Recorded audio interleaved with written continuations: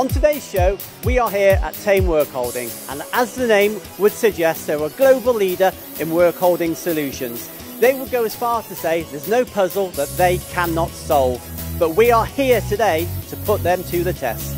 Welcome to Swarf and Chips.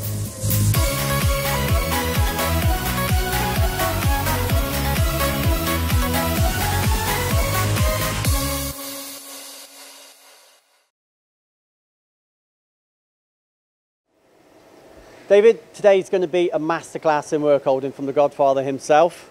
But before we get into your products, why is work holding such an important part of the machining process? It's an incredible part, Joe. The big issue is that people buy a fantastic machine and they forget completely about the work holding. Pretty much until it's too late. They get the machine, land on the floor, wow, what am I going to do? They haven't thought about it. What are the consequences of having inferior work holding?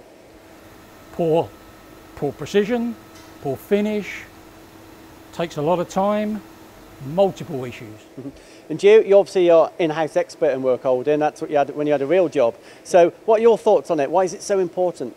I think it's extremely important, as David mentioned. I think it's one of the key processes or elements of the engineering process to have the correct work holding solution. And I think utilising the work holding envelope and maximising your investment is key, and from the smallest investment you get the best return of investment, in my opinion.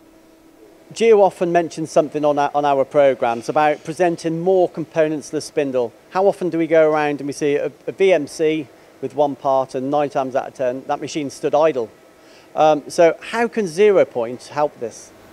Well, if you look around our own shop, it's smothered with 0 Point because we want to get the most out of these machines. We just cram everything together to give us the maximum usage out of the machines. We'll make towers, tripods, pyramids, anything. But I think that, Joe, 0 Point in our opinion should be on every single milling machine. It should be the fundamental foundation to the work holding. We agree. Please sell more. No, it's absolutely correct. If you look at all these products, pretty much they're all interchangeable within seconds rather than minutes, aren't they? Certainly are. Just show us how some of these how modular it all is. Shall I teach you, Joe? Please do. There's a very small chuck. We can put it straight on our plate. It only needs to be a very small plate.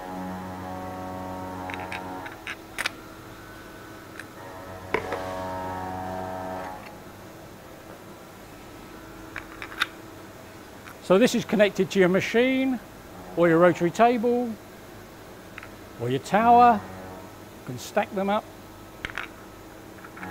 And on it goes. One screw, one small screw, and it's locked.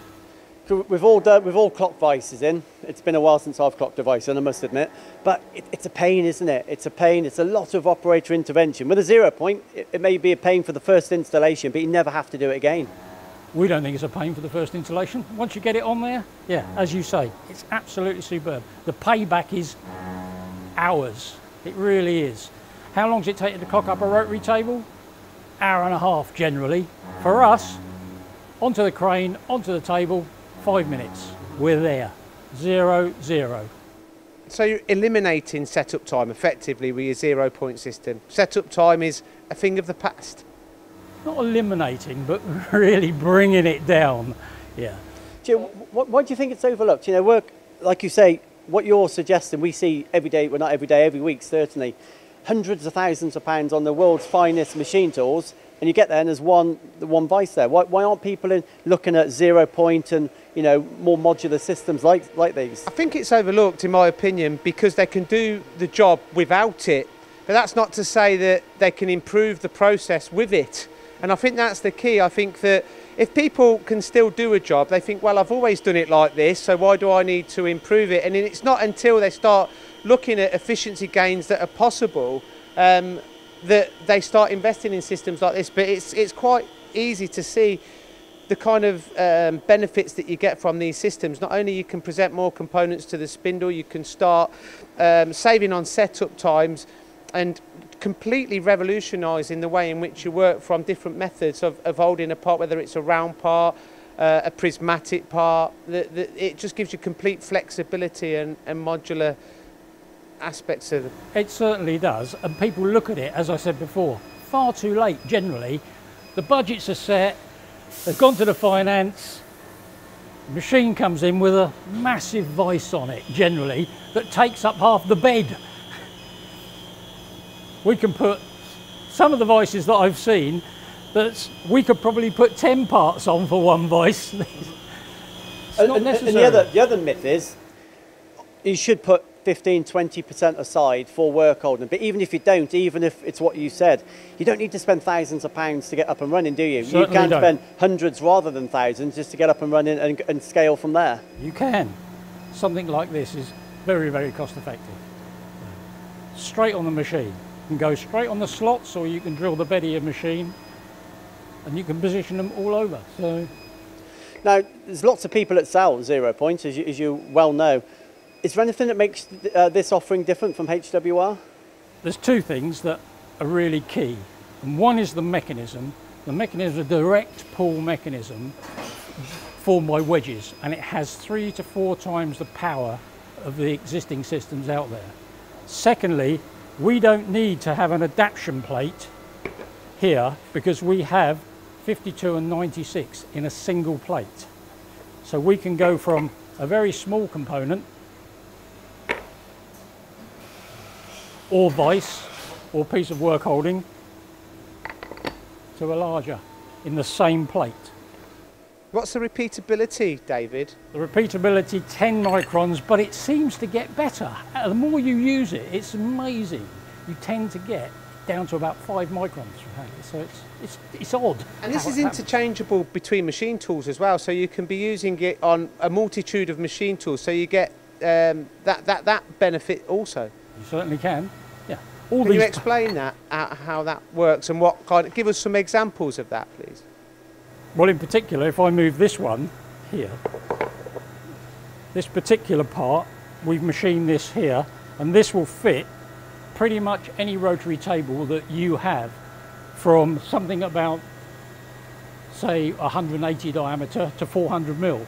This one plate can fit any of those machines and take any of our work holding. You can, in your existing work holding, you can put the studs in that will go straight onto this plate. And another thing we see often on our travels is you don't always need a vise even, David. You can just have the pull stud and pull it into the, into the 0 Point bed. You certainly can. That's all you need. In this instance here, we've just mounted our nice little Samchuli chuck. Very tidy, makes it very easy to just turns very small parts or machine very small parts. So this one here. So again, well, you can see I'm just playing with it like a jigsaw. What Joe mentioned there, David, you could put the pull studs directly into your component. You certainly can. So you could pre-op a component with pull studs at the bottom, and you've got your component directly onto the base. So you're utilising the machine envelope, so you're not losing any Z-axis. You're not. All you lose with this system, out of the Z, is 27 millimetres. That's all we do. So, Gio, we visit hundreds of companies. Why aren't more people doing it? Obviously, it's getting more adoption now, but why isn't everyone doing it? We're not talking vast sums of money here. So it's a really good... Your ROI is weeks, if not a few months, not years. It's a really good question. I think it's education, isn't it? I think it boils down to education. I think that, again, some people just don't see a necessity in it. And I think it's not until you use it that people realise, why haven't I always done it like this? And I would assume from your first sale, does it seem to spread throughout the machine shop? Yeah. And that, I think that the proof is in the pudding. Once somebody starts to use it, it just rolls on. And they start to see the benefit. They start to see the benefit. You've only got to look at that in our own shop. We started off with one, we didn't really believe it at the time, and it just crept on because it was so fast. And we could take this vise from this machine to that machine. If that machine broke down, we could put it on that for the evening or So during the using day. your own shop as an example then, you know, how you used to work previously before 0 Point, what difference did 0 Point make to your engineering and manufacturing facility? Unbelievable, because we probably wouldn't be in business now if we weren't that quick with setups. And it's the speed of setup and the flexibility around the shop that makes this happen. It's definitely worth mentioning. The basis is kind of the house foundation, isn't it? You've got one of the largest manufacturing facilities of workholding in this country, and all these products, it's all modular, but equally you've got other products of your own that you won't manufacture that also affect the 0 Point.